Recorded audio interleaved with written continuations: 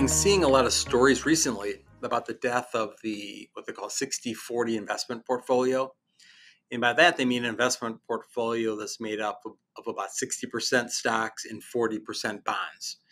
Now, that's also called asset allocation. And for these stories to come out that say 60-40 portfolio is dead, to me means the saying asset allocation is dead, which I completely disagree with. And the reason we're seeing a lot of these stories now is that 2022 was a bad year for both stocks and bonds. Stocks and bonds were both down, and both down pretty substantially. Um, Looking back, having stocks and bonds down together in the same year is a very rare occurrence.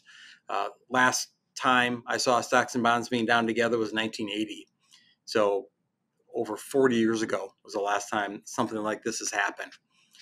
And the reason typically that we see stocks and bonds perform differently in different market environments is they have what they call negative correlation, meaning when one's doing well, typically the other isn't doing as well, and vice versa.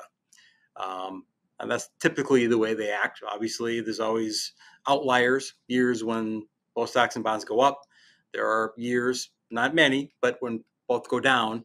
But typically what you're going to see is when one's doing well, the other's not so well, and vice versa. So what that does is create a lot of stability in the portfolio. So asset allocation is so important, especially if you're retired and you're living off your assets. You need to make sure that the portfolio is as stable as can be, yet giving you some growth over time. Now, if you're young in your 20s, 30s, and you're saving for retirement, wanting that money to grow as much as possible, the volatility shouldn't matter as much. But like I said, the closer you get to retirement, and when you're in retirement, you really need to have a good asset allocation to limit the volatility as much as possible. In fact, a lot of studies have been done that say, absent anything else, your asset allocation is going to be the biggest determinant of how well your investment portfolio does. So, that said, there are other ways to add diversification or other ways to allocate your portfolios, which we've certainly done. You can add what they call alternatives into the portfolios. That could be something like precious metals or real estate or commodities. A lot of those investments also have some negative correlations to stocks and bonds. So again, just adding another layer of stability into the portfolio. So that makes a lot of sense as well.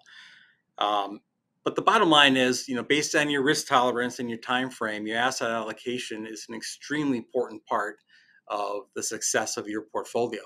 Of course, nobody knows what the future has or holds for us. So the best way to do that is to hedge against unforeseen events through asset allocation. So if you have any questions, please don't hesitate to reach out. And always, as always, don't forget to subscribe. Thank you.